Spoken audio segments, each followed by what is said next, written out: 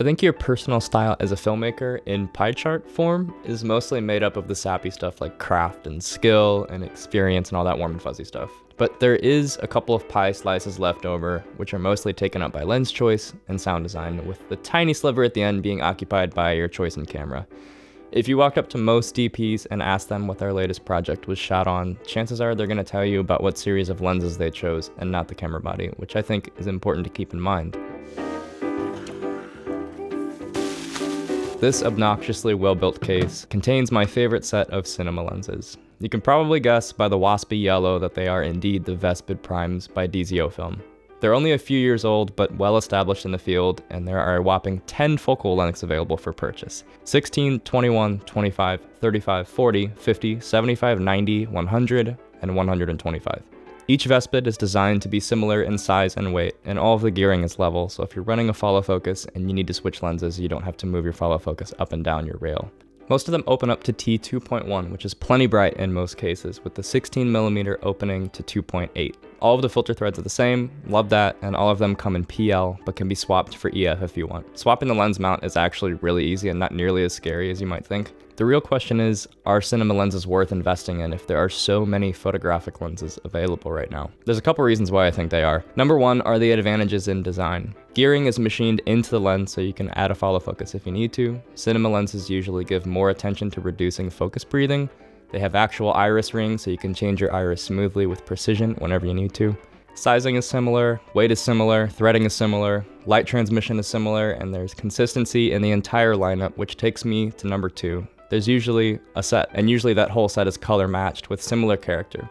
If you stay within the bounds of a single set of cinema lenses, your frames will feel cohesive, even if you swap focal lengths, and it's nice to have different choices for different use cases. Number three is the most important and also the hardest to define, and that's character. Let's start with a trick that I have. Whenever I watch a movie or a show, I always pull up IMDB and I scroll down to the technical details of that movie or show, and 9 times out of 10, it will tell you the set of lenses used in production, which is useful because now you aren't just watching a movie, but a 2-hour-long lens demo. Start to learn the characteristics of lenses and start to cultivate your palette. Sometimes a production may call for pristine modern perfection and sometimes painterly vintage warmth. You should always pick the right lenses for the job, but after a while you'll develop a personal preference. Certain things about certain images will inspire you more than others. You then can take your palette, find a set of cinema lenses that fit the closest, and Bob's your uncle. Just for fun, I thought I'd talk through my personal palette. I like an image to be slightly soft, especially wide open, no ghosting or smearing, but slightly soft, with maybe a little bit of extra sharpness as the lens is stopped down. Halation is fine as long as it's well controlled and not distracting. I like my flares to be pretty expressive. I don't often wish there were less flaring. Bonus points for warm colors like amber or a deep red like the Leica Rs or the Vespid Retros. I don't love vignetting, but I absolutely love an aggressive focus fall off towards the edges of the frame. I think chromatic aberration can be pretty ugly, especially when it's a nuclear, magenta, or green color.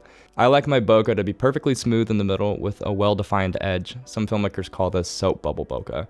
Bonus points for the edges being more defined on one side more than the others. I like when the focus falls off smoothly from sharp to deep out of focus. I think that adds depth to the frame and 3D pop. Last but not least, I prefer the painterly look over the smooth look of out of focus portions. Ideally, my dream lens is fast, but it doesn't have to rip a hole in the fabric of the universe. T2 or T2.8 is fine. Oh yeah, and hopefully it doesn't cost that much. You should spend a little bit of time defining what makes a pleasing look in a lens for you.